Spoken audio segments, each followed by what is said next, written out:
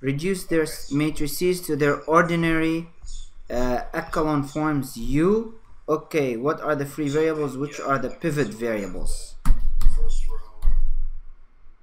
Okay, let me start with A. So our first pivot is this one here. Okay, so we're starting with A. So if our first pivot is 1, we're gonna make 0 below it, so subtract or multiply row 2 times minus 1, or let me write here, row 2 times minus 1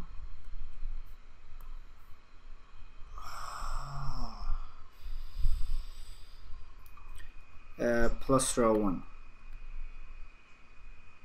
or row 1 times minus 1 plus row 2, because I'm changing row 2. So I will get 1, 2, 2, 4, 6, and then we get 0, 0, 1, 2,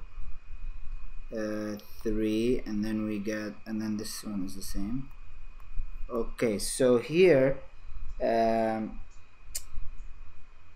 second column has a 0 pivot, has a 0 in the pivot position. It's okay, so the second pivot will be 1 in the third column. Okay, and so what I will do now is I will multiply row 2 by minus 1 and add it to row 3, and if I do that I will get, let me copy and paste this. Let's change the last one. If we do that, notice that the last 2 rows are the same, so we'll get 0, 0, 0, 0, 0. Okay, so there's no third pivot here, which means this is the ordinary echelon form.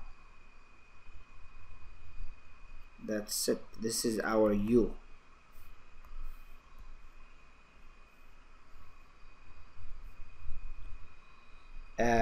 So the pivot columns are the first and the third column.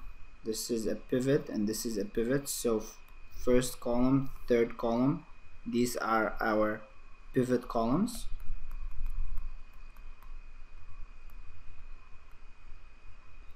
And the pivot variables therefore are x1 and x3.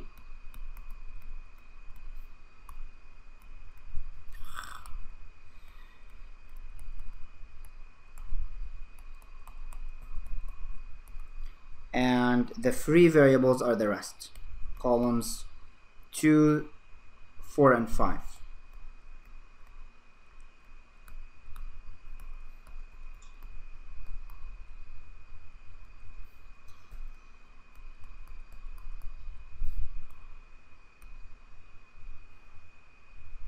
That's for part A. Okay, for B, let's write B here, and we'll do the same thing. So for part B, let's use this color here. Okay, B is 2, 4, 2, 0, what was it, 0, 4, 4? Yeah, 0, 4, 4, 0, 8, 8. Okay, this is my matrix B. Okay, so my first pivot here is 2. Okay, now the entries below the 2 are all zeros, so there's nothing I need to do here.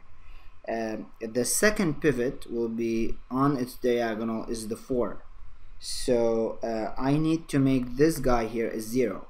So I could do 2 times row 2 minus 2 times row 2 plus row 3, and if I do that, let me copy and paste.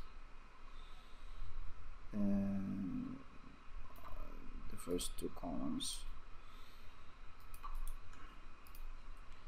If I do that, I will get 0, 0, minus 8 plus 8, and minus 8 plus 8, 0.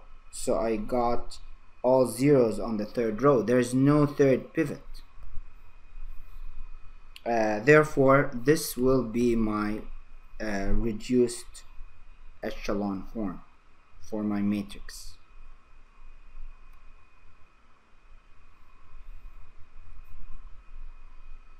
Okay, and the pivot columns, we said 2 on the first column, so this is a pivot column, and the 4 on the second column, so those are the pivot columns.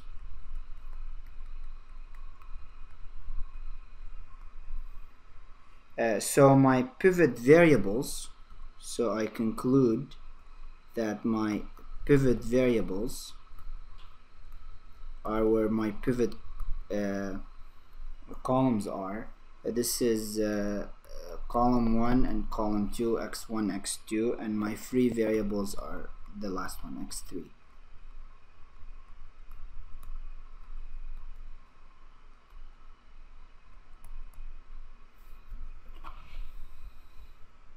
That does it.